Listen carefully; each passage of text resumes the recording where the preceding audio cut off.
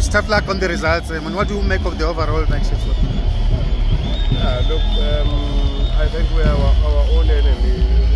We made 2 mistakes that led to their goals. Where other than that, there was really nothing, And on the flip side, we wanted to play football too much. Sometimes we should just be aggressive and robust and try and equalize and stuff like that, but we didn't. I don't want to. There are other things I don't want to talk about. People and life will solve itself.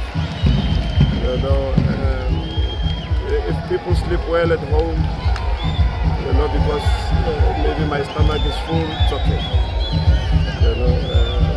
That's what I'm saying. I don't want to dwell into that, but it's a pity. Again, I will repeat this because I've said it before. I said the only thing that will struggle is South African football. It will not grow. That I can guarantee. So long as certain things are happening in this football, South African football will stand still. If we don't stand up and correct it, like we stood up for everything else that we have now in this country, we must stand up for our football and correct it. Otherwise, then it's not going to go anywhere. When somebody comes from somewhere and they don't know the scoreline, what do you think they will think? They will think, who's leading? The team that's playing better. Yeah, but it is the one that is suppressed. Okay. Coach, just for clarity's sake, are you referring to the match officiating maybe? No, I'm not going to say anything about that. I'm just going to say we must correct our football. We must get it right. And in this one is unfortunate that we are subjected to these things not once, so many times. And it's okay. And in this case, it's costly as well in a match like this where you are gunning for promotion and aiming to stay there. Yeah, there's still 30 points,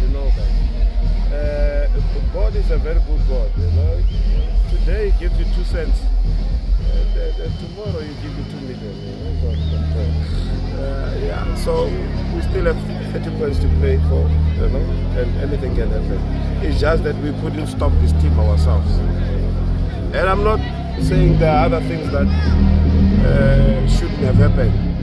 We also should have helped ourselves because we needed to be more aggressive. We needed to say, hey, we are a goal down first and then let's go. Don't make mistakes. We talked about these things at halftime to say, hey, let us not allow them to have another goal. We just give them a goal. And then we go in the corner and then we mess up and then it's crossed and then it's a goal. We also need to blame ourselves, because if people don't score, the first goal, I really don't understand what was happening. But these things happen so that you learn from them and then you grow. Coach, your new signings, the likes of Gift and Makume, when can they be ready to play? Makume we haven't signed yet. Gift will probably play the next match. Because we needed to for him to settle down and let's see what happens next week. Just clarity on Makume because I saw him here and in the Baroka kit. Are you still in negotiations? Is it close to the signing? Is it close to? Yeah, that is something that Richard and the chairman are trying to solve. I'm not so sure as to how far they are, but I just said, hey, I like this thing to say,